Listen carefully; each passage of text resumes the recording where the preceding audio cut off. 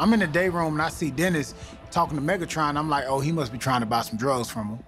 But I do not think Dennis would be as successful as me finding drugs. I gave Megatron just some of the dust of it, just for helping me out. You want to see it? All right, cool. Hold on. It's a little dope sack. So that's ice. So basically like crystal meth. Wait, man, let's go get some.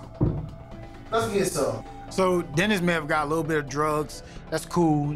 I ain't tripping on that. However, he's not gonna get nowhere near as much as what I get, especially from Megatron. That's why I'm called the pod boss. So if his drugs in here, I'm going to get all the drugs. This is how it's gonna be. Hey, get Megatron! Megatron! Me and Justin, one of us about to get out by the next week or so. We really trying to get up with, trying to, you know what I mean? Me, Justin, Donnie, get this off. He talking about both. Nah, just yeah, how much that'll give it? That's your front for smoke. Yeah. Yeah.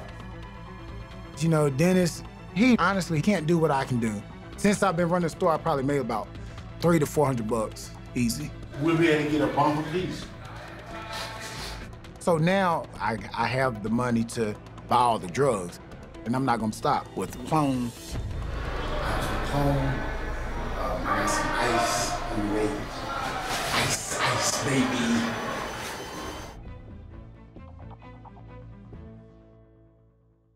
I was able to get clone. So now I'm waiting for Megatron to get ice.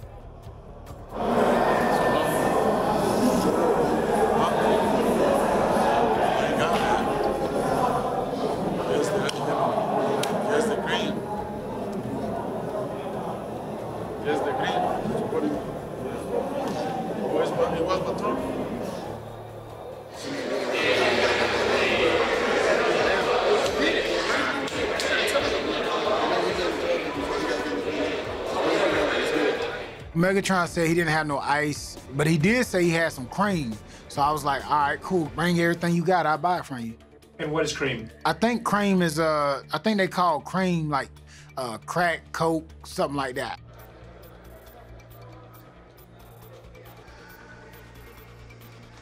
And we were sitting at the table, he was like, hey bro, look, I got this for you. You know, he showed me the cream and I turned around and the seal like right here in my face.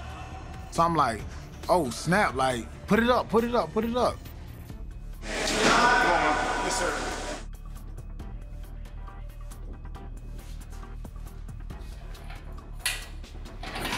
Reels. Who's Reels? Pack it up.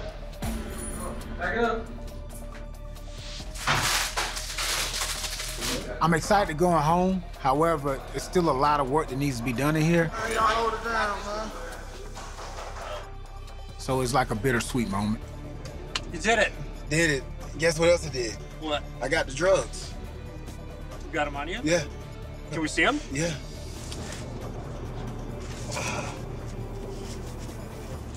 Where'd you get that from? Megatron. I knew I would be leaving, didn't know when exactly, so I just kept them there until I was called. Well, this here is the coke. I gave $40 for this on the guy's books. This here is the clone. So what are you gonna do with it now? Give it to you.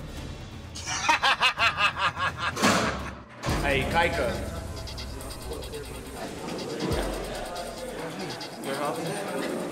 No, I don't. Hey, Virgin. Talk about something. Ikaika, he's hanging with the woods.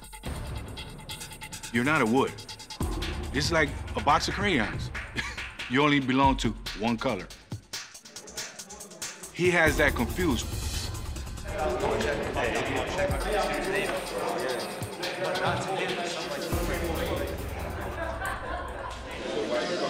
Because somebody just asked me to come see you.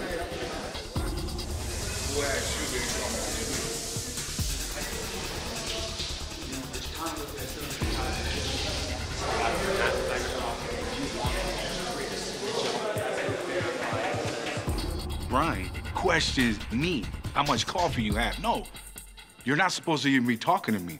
I'm not part of your gang or your race. Ain't nothing like that.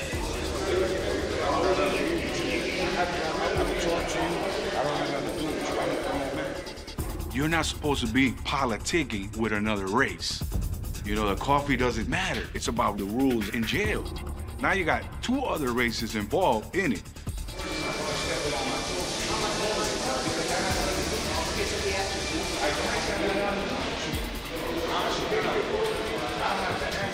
You have to put your guard up, because at any given moment, I could get into a fight, go to the hole, and spend the rest of my time in the hole.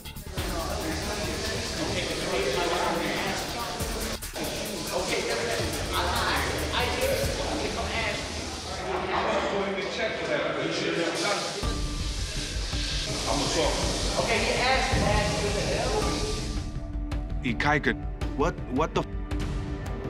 Now I have to take care of that.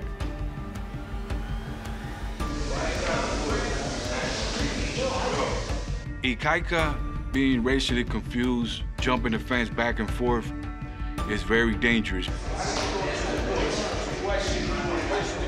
It's gonna give you a label of you don't have no loyalty to anyone. So you need to pick a race and stick with that race, quick.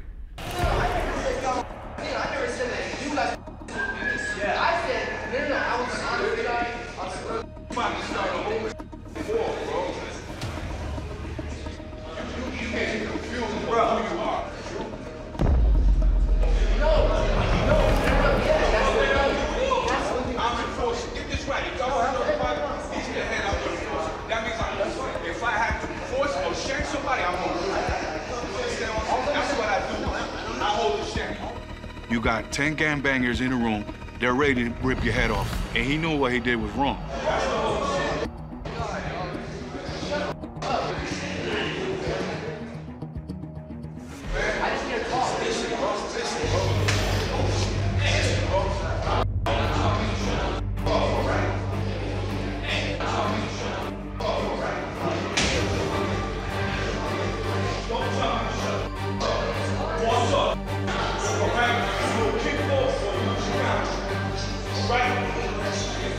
If you're gonna play politics, let's play it all the way.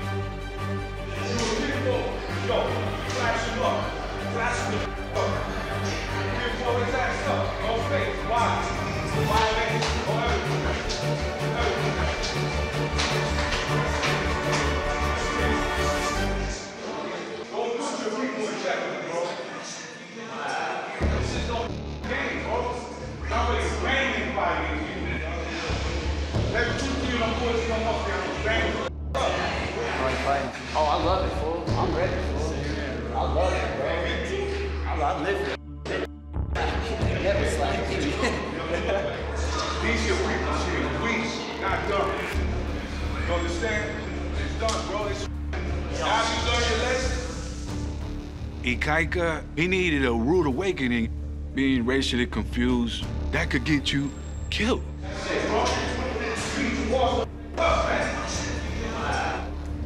I think I've overstepped the boundaries of what I've previously seen on 60 Days In. I'm in so deep. At this point, I'm past being in too deep. It is what it is.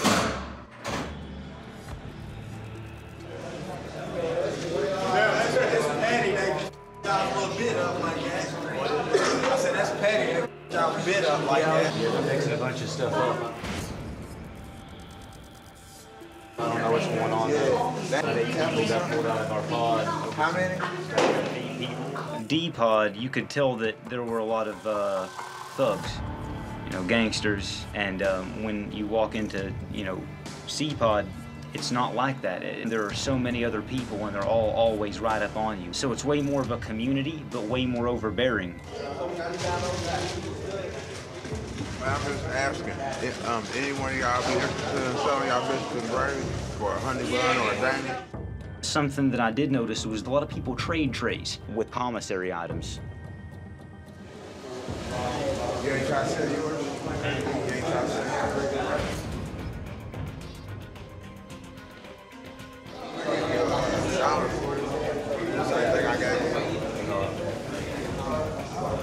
worth it. Yeah. Can I get a nutty? Yeah, give me that. Give me that, I give you a nutty bar. You gonna do me like that? I like this place. The people here are cool, down to earth, very personable, easy to talk to. Things that took me 2 weeks in D-Pod, I did in a matter of like 2-3 hours now. Like I said before, you can't just watch these things, you have to become involved. I became involved in the politics. I became involved in the economy. I became involved in the stock market there. This is a calculated move on my part. I'm an inmate, I can do this stuff, and I can get other people's respect. Whatever I was doing was working. We specifically told all the undercover participants not to trade commissary when they were inside. So my advice would be, don't take what you don't have. You owe somebody money in there, it's serious. It frustrates me that we moved him out of D-Pod because he was getting too close to inmates, and then he moves into C-Pod and he's trading commissary. It makes me really wonder where Ryan's at right now.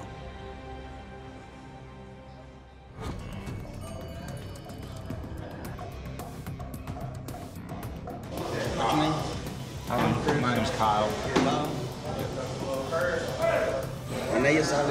Alex. Since I've been here in C-Pod, I function more like someone who is in jail and networked a little better, and it just took way faster. Try to find another train. Another train? What, breakfast?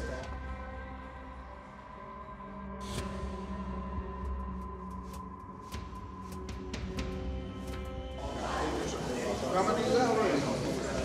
One?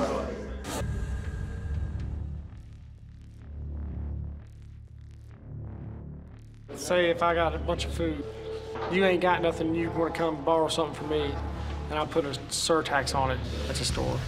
If I gave you like a noodle on Friday, I'm probably gonna want 2 back. If someone can't pay what they owe, then they've got to face the music.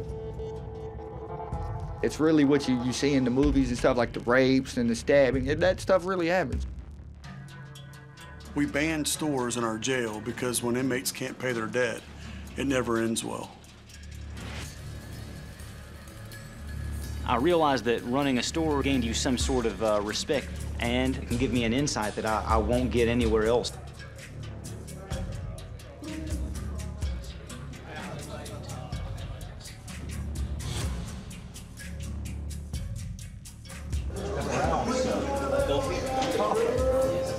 I started talking to Alex, and I started just kind of asking questions, and I learned all of his faults and flaws.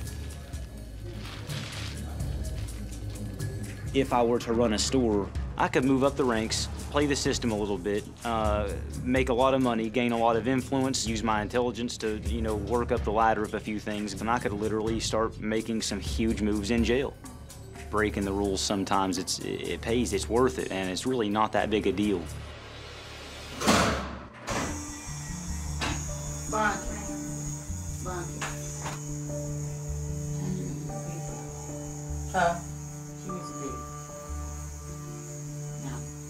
My roommate Tiffany came in and she said, Angel needs you to pee for her. And I was like, what? Squat a little bit out. I was like, what? Like, I just started stuttering. What can she have in her system? Drugs. Angel is scary. I don't want to piss her off. Can't be. You know I've been doing. I'm trying to think of what stays in my system. I'm like, I smoke weed. It ain't in there now. You've been in here a couple weeks.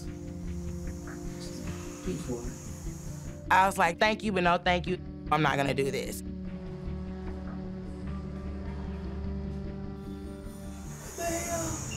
Next thing I know, Angel's at the door staring at me. I've always been a leader, not a follower. And if you cross me, we got a problem. What about P.D.? Oh, hell no. I'm not supposed to pee in there. I ain't gotta pee. I try to drink something. I've been waiting.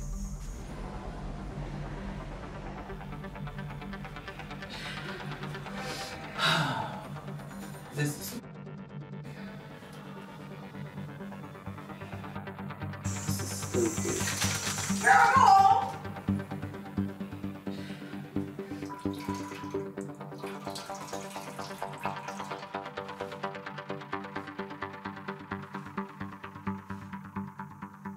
Ain't no glove over the top? Thank you. Good luck. Might release you early. So I did pee for Angel. I never thought that I would be peeing for anyone in jail. I mean, I was told that between me and the pregnant girls, we were probably some of the cleanest people in there, so. I wasn't thinking like I normally do because I don't feel well, like physically, and I don't want to have an altercation with Angel. I just don't want no problems. After I did it, I had all kind of things going through my mind.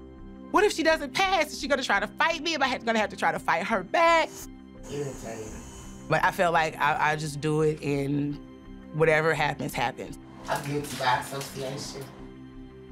This is serious. I definitely could get in trouble.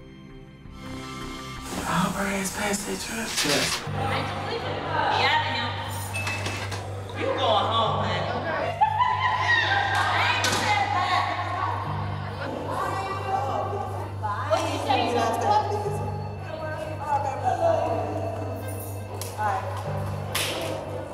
So I did pee for Angel, and now she's getting released. But I don't think one has anything to do with the other.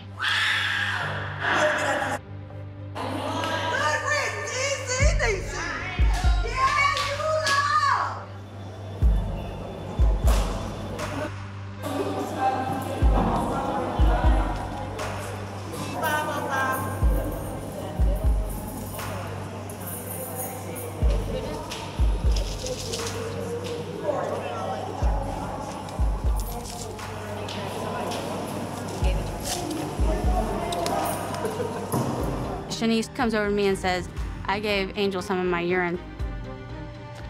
What do I say to that? I had to just walk away. I am not on board with that. Shanice doesn't know I'm a cop. I don't like that behavior.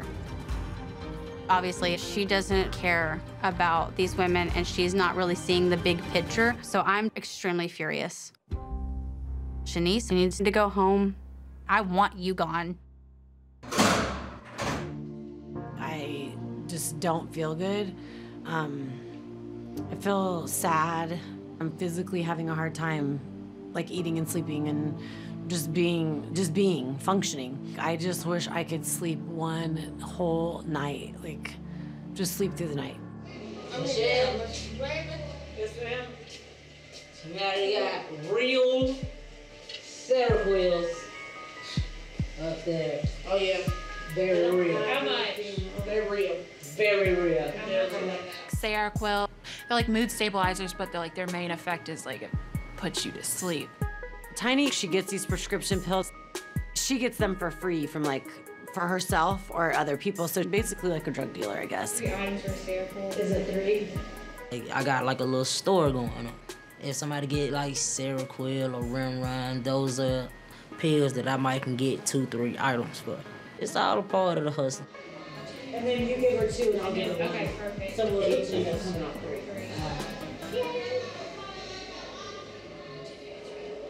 It's real. If Michelle gets caught by a CO buying pills from another inmate, she could be looking at some real charges. I understand she wants to maintain her cover, but Michelle is getting into dangerous territory when she involves herself in the drug trade.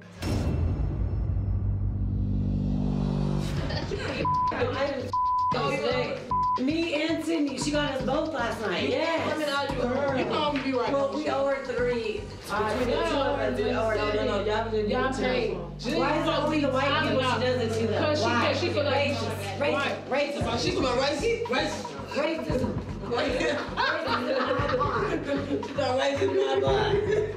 They're using the white girls are being taken advantage of to just make Tiny more mad. And I think that's all what it's about, is getting a reaction. Because when they get that reaction, then they can do something. They can maybe hit her. Oh, you come to you'll be like, 1 item, bro. Just give me 1 item, bro. But you gonna charge her 8 items. No.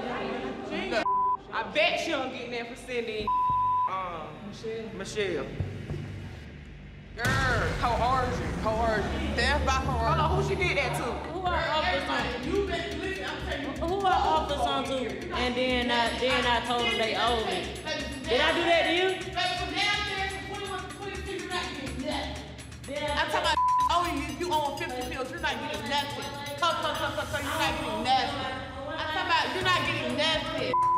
No, they ain't owe you nothing. I bet you know. You're not getting nothing from 11. Owe me nothing. Nothing from 21 and nothing from 20.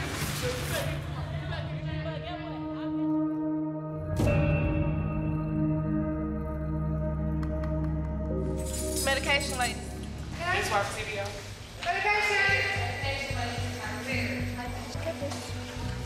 Come on, Michelle. Come up here with me. Thank you. We were waiting for Tiny to come collect for her fake medicine that she hands out. And she didn't do anything. Can I have some ibuprofen? Thank you. I'm ready to go. Just not somewhere just the normal person wants to be.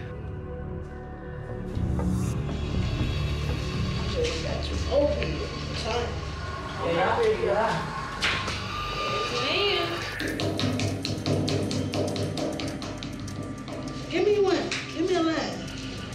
Oh, burn your face off. Go for it. What is that? It works so much quicker with snorting it. I don't know why, but it just hits you a lot harder. And when it drains, it like makes your throat numb. Baby. How does it make you feel? You wanna lie? Mine is everywhere.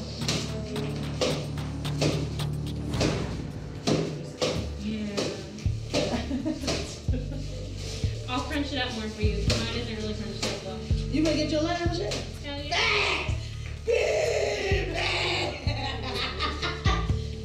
Not gonna be like, no, no, no, every single time, because then they might be like, everybody else doing it, why aren't you doing it? Oh, shit. I just don't feel good today. Yeah, I bet you don't. Right? It's sick for you the rest of the day. It burns. I ain't ready to go sleep yet, black girl, though.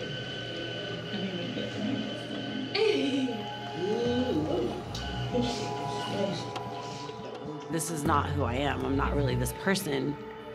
It's good though. It'll make you feel good. Don't you feel good already? Look at Marie with her mouth open. See, that's the biggest thing is your mouth. And it's okay because it makes them look at me like, you're really, you're an inmate. There you go. I thought you said you were gonna give me none. Ouch. But you'll be feeling so good. You'll be up feeling good. They got like $5 bump, $10 bump for ice. Yeah. I kind of fell into this conversation with Nate and Rabbit. Yeah, I know it's $5 a bump, though. $5 bump wasn't worth it. He was high for like 2 days. The conversation with Nate and Rabbit about meth and getting it into the dorm, that's when I really started thinking about the possibility of me buying some. So how are you going to get them? You met somebody at court that had it? I've got to think about if it's worth my safety or maybe blowing my cover just to show Chief Adger how easy it is to smuggle in drugs. Yeah, let me holler at you in a minute about something. You like this? I'm pretty sure that I can convince O'Neill to sell me meth without any suspicions.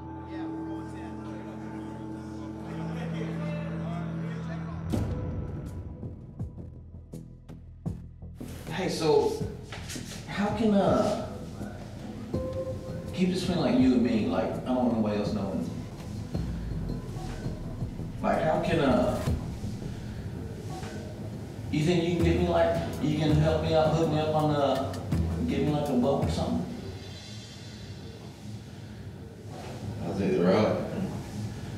They're already out? I think so.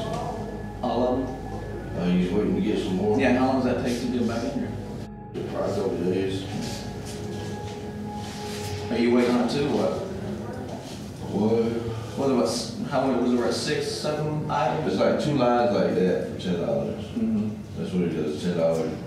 You know, he try not to sell them less than $10. But it's nice 2 lines, you know what I'm saying? For $10. This could be dangerous, but I've got to see how they get meth inside of a dorm. That would definitely be an eye-opener for when this experience ends, and I can present that to Chief Adger. and place a bag of meth in front of them and be like, I was able to secure this bag in my dorm. Simple as this. How long does it usually take to get in here? I'm really not sure, but hopefully you'll have it before the weekend. So.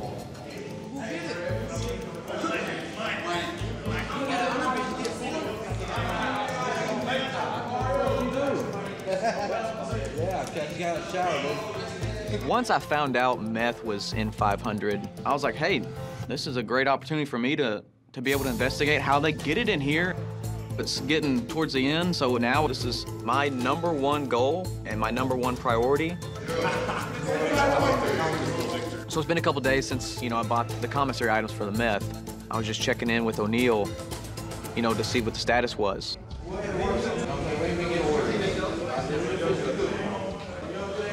If people in the facility were to find out I was getting meth inside of a dorm, I would get locked down for it. But when I saw the opportunity, I took it, man, because that was a good way to open some eyes. Because my whole goal in this is to present this to the colonel when I get out. We had a little delay in, I guess, the transport inside. I know that my time's limited, so I'm just hoping that I can get the meth before I leave. The 60 days is up, and it's time to pull the last 3 out.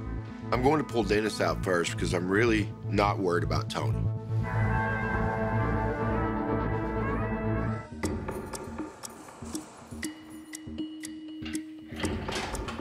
Johnson. Are you Johnson? Yeah. You are? Yeah. Back it up. Back it up. Back it up. All right. Like, quick. All right. I was so ready to go. It was like, I had chains on and they just all fell off, and I was just ready to get up out of there. Yeah, you too, OG. All right.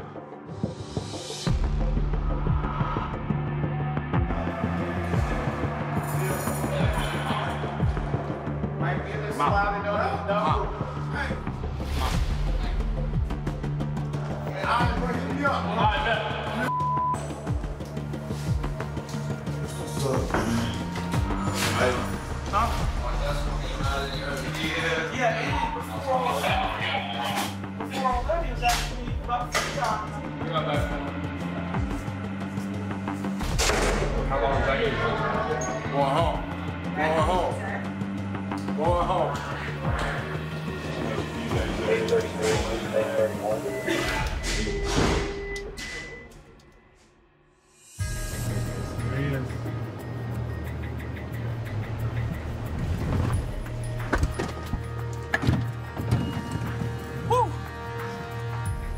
That run felt really good.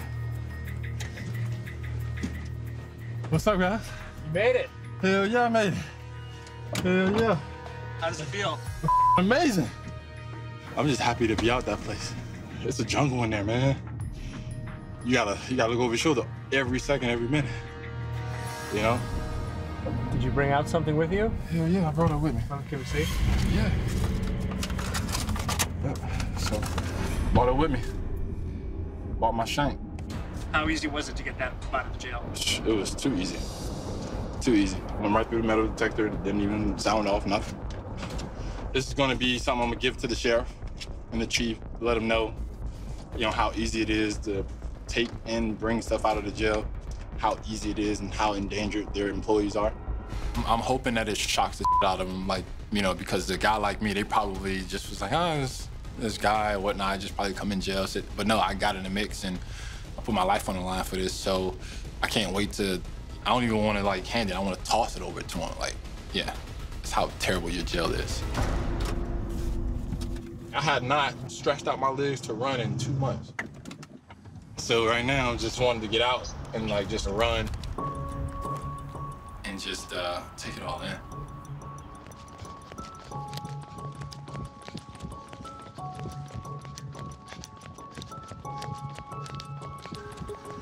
You guys have no idea what it feels like to be locked down for 60 days in the jail and be a free man and really take in nature, really take in the little things in life. Man, it's a blessing to be out.